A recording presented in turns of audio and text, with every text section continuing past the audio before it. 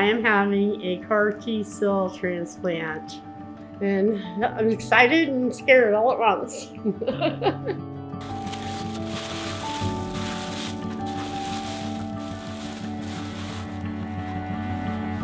This was, kind of brought out of clinical trials again, with encouraging results in a population of patients that, needed a therapy like this. I was diagnosed, June probably of 2019. And the only reason I knew I was sick was because I actually went to the doctor to have a med check. And so they sent me for a CT scan and they found out whether my lymph nodes are swollen. So from there they did a biopsy and then they found out that this is what I had. Excited and scared all at once.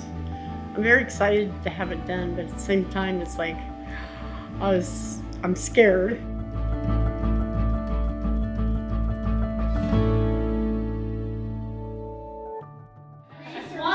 Just one. This is all it right here. It's going to do the trick.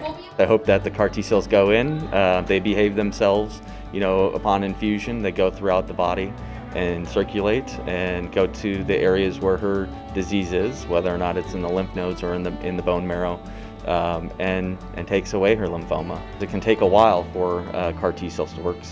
Sometimes the immune storm that can occur after CAR T cells makes kind of the response objectively. Either on physical exam you can feel the lymph nodes go away, but often you can't see inside the body.